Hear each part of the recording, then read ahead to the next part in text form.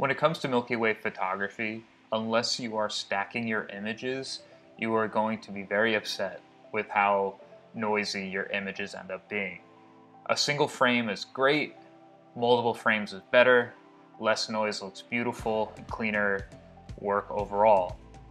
I used two different applications to stack my photos. One of them is Starry Landscape Stacker, which is pretty straightforward and easy to use. The other option is Photoshop, which is a little more intimidating, but once you get the hang of it, you will be thanking yourself that you learned how to use it.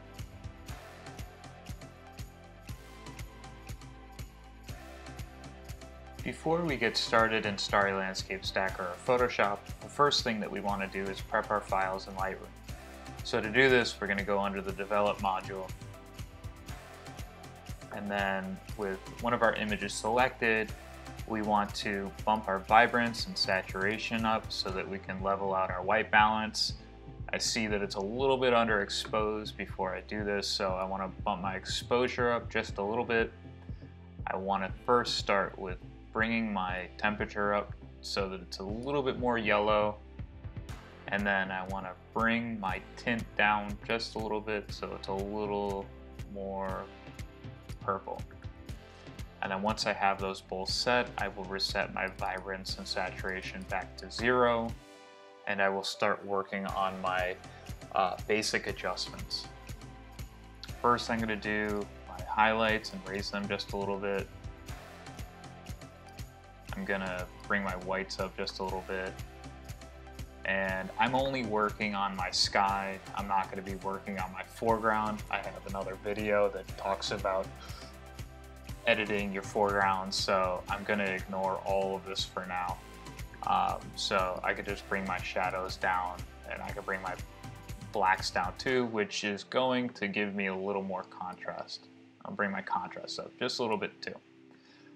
With the tone curve, I'm going to raise my blacks a little bit, drop my shadows, and raise my highlights just a little bit more. I might even just bring the shadows and blacks up again, just so it's a little bit more even looking.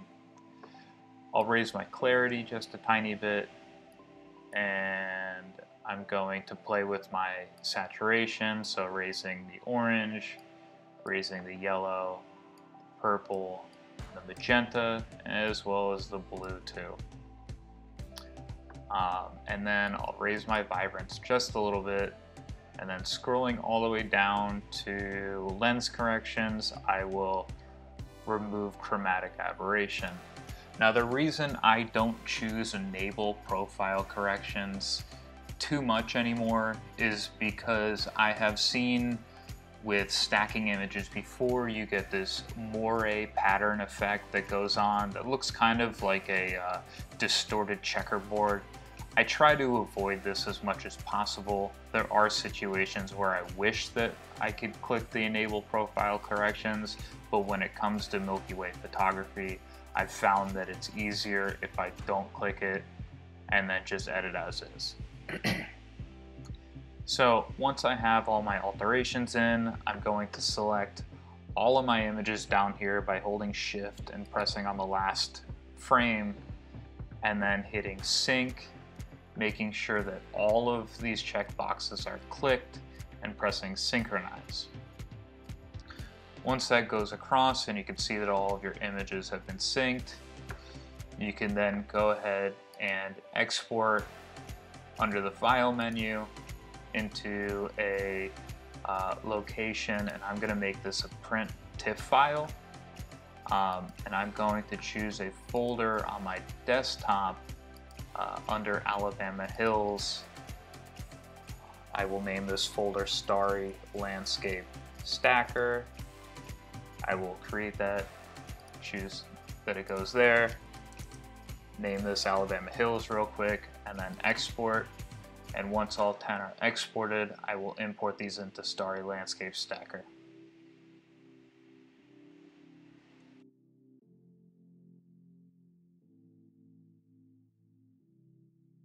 Once everything is exported, I'm going to open up the folder that is holding the exported images, And as you can see, there's 10 of them that have exported.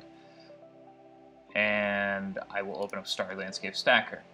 In Starry Landscape Stacker, I'm going to File, Open, and then I'm going to drag everything from this folder into Starry Landscape Stacker. I'm going to press Open.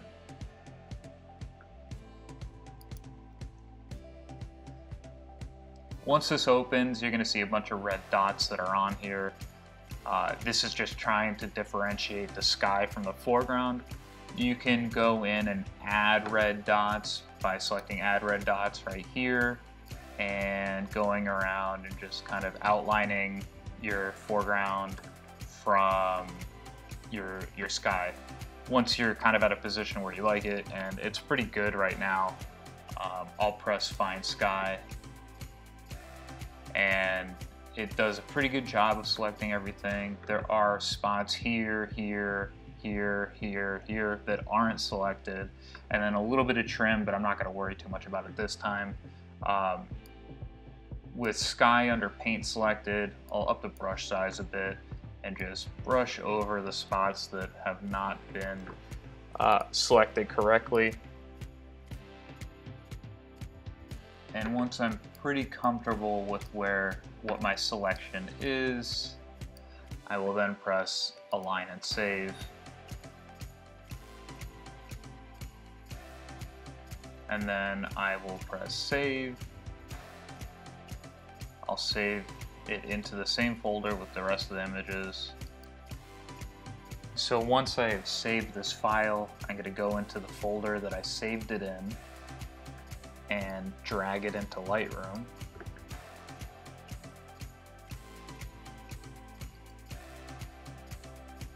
And then once it is imported, I'll just show you a side-by-side of a single frame versus the stacked image by right-clicking on one of the images. After selecting both of them, right-clicking on one of the images, going to Edit In, and Open as Layers in Photoshop. Once these images have loaded into Photoshop, I'm then going to take the rectangular marquee tool, draw or drag a marquee down the middle, and do a layer mask just to show you the difference between stacked and single frame. So as you can see right here, this is the single frame, this is the stacked image.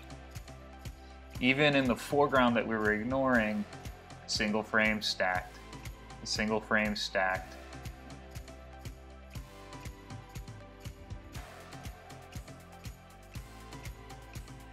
To me, the benefit of using Starry Landscape Stacker is great if you want to remove the noise from the foreground and from the sky, but if you don't have access to the program, another alternative would be stacking your photos in Photoshop. So in order to do that, I'm going to close out of this file real quick. I'm going to go back into Lightroom.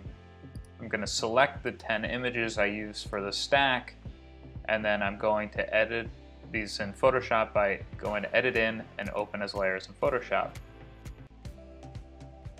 Now once everything is loaded into Photoshop, what you're going to want to do is close the first few layers so that you're left with two. Basically you want an underlying layer, which is going to be the base layer, and then a layer on top of that, which you're going to then go ahead and align on top of the base layer.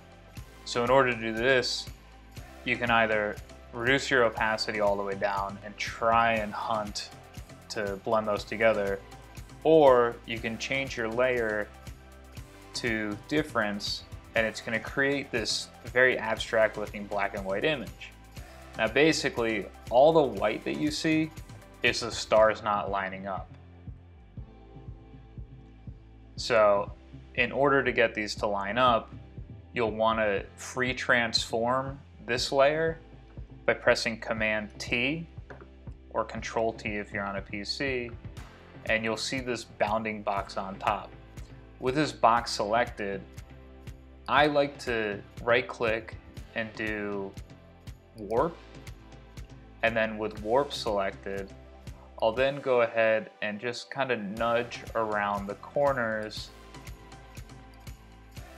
until I have everything pretty much overlapping as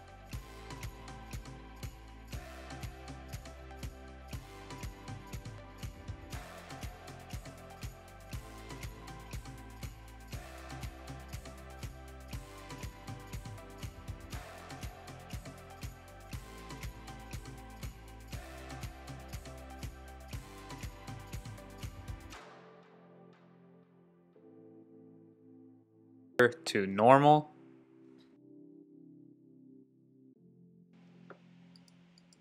And then you'll go ahead and work on the next layer.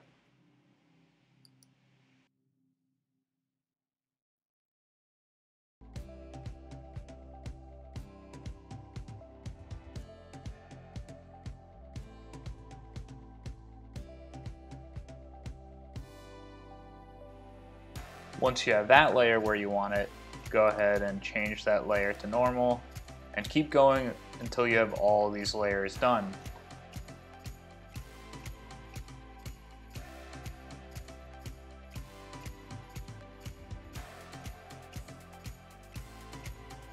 You can select the layers you stack, right click on them, and then I would go to Convert to Smart Object. And then once this conversion is done, you can go to Layer, Smart Objects, Stack Mode, and Median.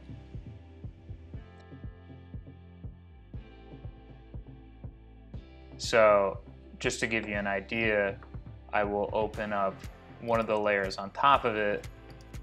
I'll do the same marquee tool right down the middle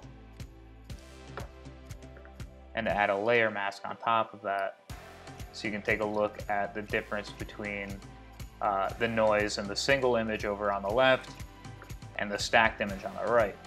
Now it's not as great as Starry Landscape Stacker because this is only a 5-layer stack, but if you went through and did all 10, I'm sure you get very close to the same results. Now the problem though is that with this stack, you're gonna get a little bit of movement in your foreground, which is going to make it look a little bit sloppy. But to get around this problem, what you can do is I'm going to remove this layer mask and I'm going to go ahead and turn on all the layers above that I did not stack. I'll right click them all, and I'll also convert these to smart objects. And then once this is done converting, I'm then going to cut out the foreground. I'm going to cut out the foreground and use that as a layer to composite on top of my stack sky. Now that it's been converted into a smart object, what I want to do is do the same thing with layer, smart objects, stack mode, median. Once the median blend mode has been applied, you could then select both layers and rasterize layers. With keeping only the top layer selected, go to color range under the select menu. Use the eyedropper tool to select your foreground. Use the fuzziness slider to select as much foreground as you can. Press OK. Apply a layer mask to this. And then with the layer mask applied, because there was some of the sky that was also selected, you can use your brush and brush in the sky from your stacked sky layer. At this point, you're pretty much done with your editing. The only other thing that you could do is take your blue hour shots and blend in together with your Milky Way sky for a nice, seamless edit. Link to that previous video is below.